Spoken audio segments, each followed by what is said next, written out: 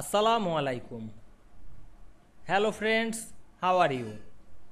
Welcome back to our another video. In this video, I am going to show you how to insert a drop cap in Microsoft Word shortcut. Let's get started. At first, we have to open a Word document and take a paragraph. Now we want to insert drop cap in this document using keyboard shortcut. Select a text, click and drag on our mouse, then press Alt, then press N, then press RC, then using down arrow or up arrow to using the drop cap, then press enter.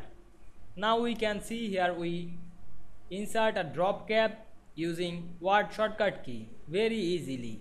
I hope you enjoyed the video. Please like, comment, share and subscribe my channel. Thanks for watching.